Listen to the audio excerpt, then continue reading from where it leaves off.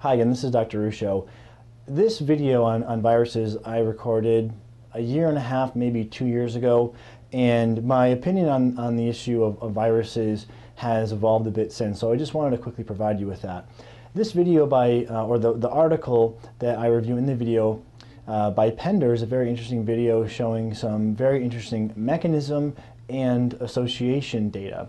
One of the things that you've likely heard me talk about is not solely making clinical decisions based upon mechanism or association data.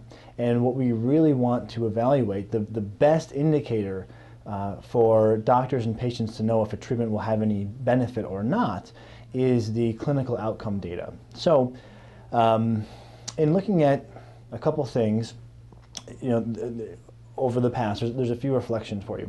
One, when I've looked at the definition when I've taken a little bit more of a strict definition protocol for whether or not Epstein-barr virus is positive or not, really looking at that early antigen fraction, I find not as many patients are positive for reactivation as I previously thought.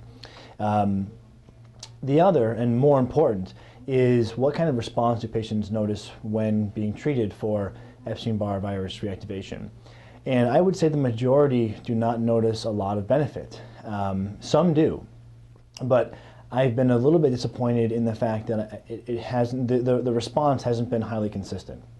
In fact, I would say I've observed more patients have seen minimal to a non-appreciable response than patients have noticed a response.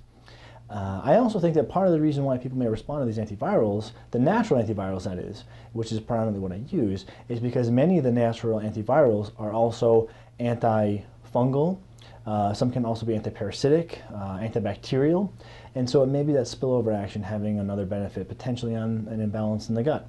So I do think there's a time and a place for treating latent viruses. And like I said, some patients do respond. But because it's not the majority, I tend to be a little bit more judicious in this treatment, and I tend to reserve it for patients that have already gone through other treatments that are a bit more well established. This would of course include diet, lifestyle, anything involving their gastrointestinal system, their gut, potentially looking at a thyroid evaluation and going through a responsible thyroid treatment or support.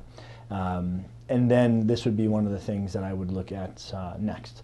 So still can be important, still has its time and its place, but if you're a patient out there wondering where this fits in with 1,000 things you could potentially do, I would put it a little bit toward the end of the list rather than the beginning. And hopefully, if you do a good job with the beginning of the list, you don't have to work your way toward the end. So in any case, I hope this is helpful. Thanks.